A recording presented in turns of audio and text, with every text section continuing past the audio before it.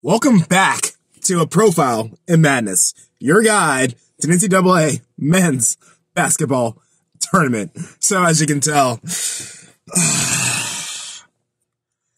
I have had a good tournament, even though I didn't pick my Wolfpack Sweet 16. I ended up getting a double trait in the women's and the men's tournament, so I thought I'd throw on a throwback 2012 before they started their two-time. 2012-15 is the last time the men's basketball team's been 16. The women have just been killing it, and are still killing it, and I'm loving it. So for those of you who have busted brackets, the good news is there are second chance brackets. For those of you who have been absolutely killing it in the first round, but the ones that lost hurt, there are second chance brackets. And for those of you like me who played the long game, you have a clean Elite Eight, a clean Final Four, and a clean champion. Let's just keep this party going. My record for NCAA men's basketball 2024 tournament is now 32-16. As I said, I've got a clean sheet going forward. So today we're going to play a little bit of a heads game, and we're also going to place a parlay for the Elite Eight. Let's just jump into what I think is going to happen. As some of you remember that I have all 1 and 2 season Elite Eight, which was a feat that is almost as good, as strong as getting a perfect bracket. So this is where I'm going to go ahead and pick a few holes in my story. So I'm looking first at Clemson.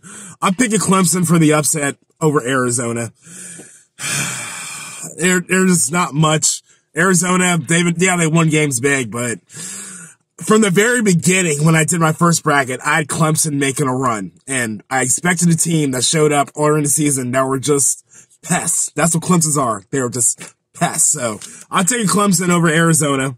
UConn, I'm still rolling. They got the rematch against San Diego State, so I'm just rolling with that. And then number 3, I'm looking at Bama. Bama and UNC. Bama has not impressed me much. UNC, they just keep surviving. So I'm going to stick with UNC on that train. My number 1 seed, UNC. I'm taking Iowa State over Illinois.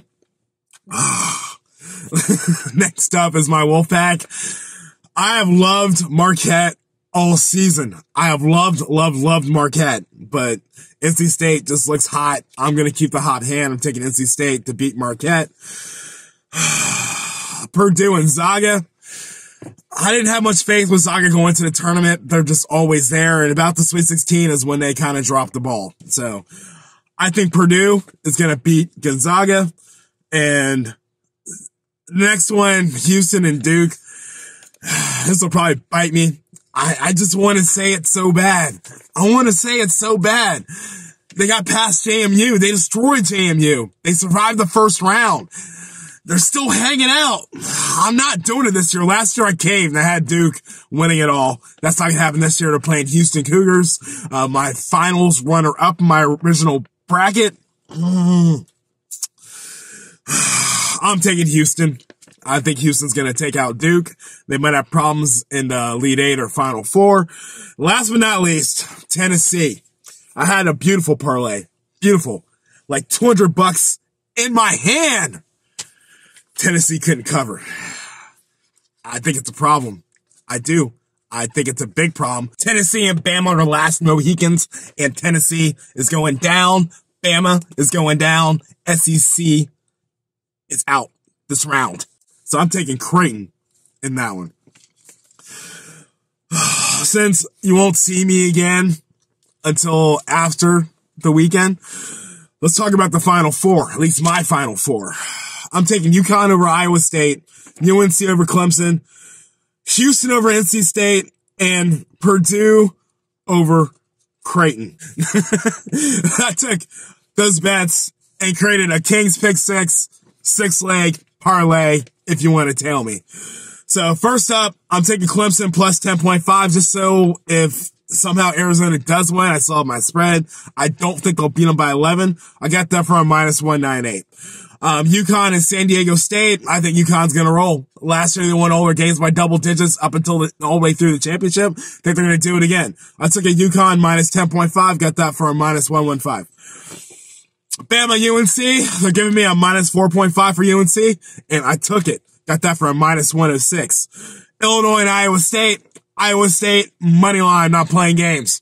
I'm not playing games. I think the spread was like a minus 1.5. I'm just taking the money line, take a little bit of a hit, minus 132.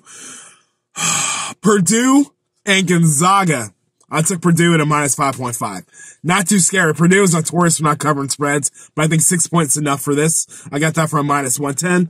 Last but not least, I'm taking Houston money line over Duke, and you better believe it, I'm going to be on all my socials yelling, down goes Duke. My boys did it, and I think Houston can do it. Let's put up the graphic. Clemson plus 10.5. UConn minus 10.5. UNC minus 4.5. Iowa State money line. Purdue minus 5.5. Houston money line. Put it all together, threw down $10. I would win $281.08. Odds plus 2710. The madness is here. So close to hitting perfect on my bracket of brackets. We got it here. These are my picks. They may not be your picks, but they are mine. That's my story, and I'm sticking to it. Go Wolfpack. King out.